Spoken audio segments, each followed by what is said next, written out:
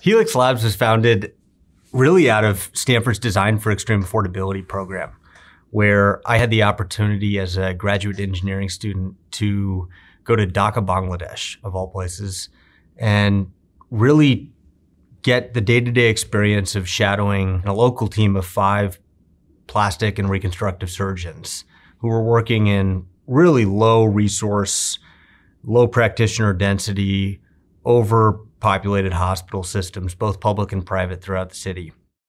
And I had the unique experience of getting to see day to day the overwhelming and often underappreciated crisis of chronic wounds in these hospitals, where patient after patient was spending not days, not weeks, but months, if not years, in a hospital bed, in an overcrowded ward, waiting for their wounds to heal.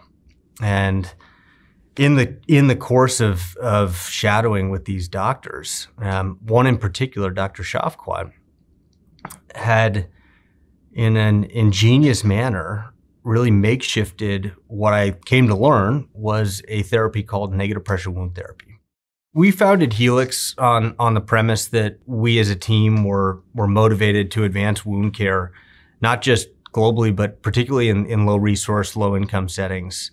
And our first product was a negative pressure wound therapy system built on this very premise. Could we take what today is a very overpriced, over-engineered, overcomplicated technology and build a simple wound care solution that could provide this gold standard therapy, but with a technology that better met the resources and environment where it was being utilized?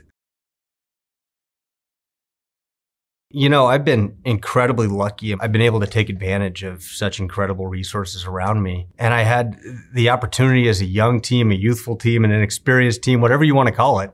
We had a lot to learn. And the educational guidance that Fogarty provides was invaluable for us, getting going, understanding what it really takes to bring a medical device to market.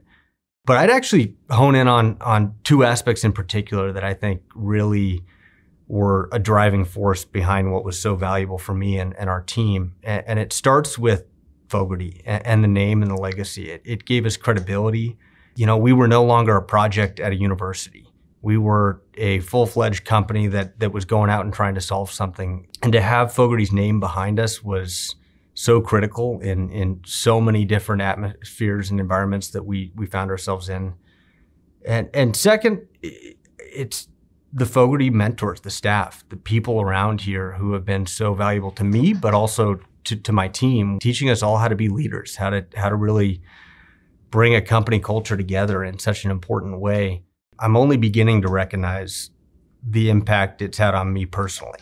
As I grew as an engineer, as I grew as an entrepreneur, and as I grew as a leader, was just, I couldn't have imagined a better place to have that safe and caring mentorship throughout. One reality is Helix today wouldn't have gotten anywhere close to as far as it did, and it wouldn't be around today if it wasn't for the Fogarty Innovation Center. And at the end of the day, that's because it was a place that wasn't just an accelerator. It wasn't just an incubator of sorts. It was truly an environment focused solely on the medical device development process and the entrepreneur themselves.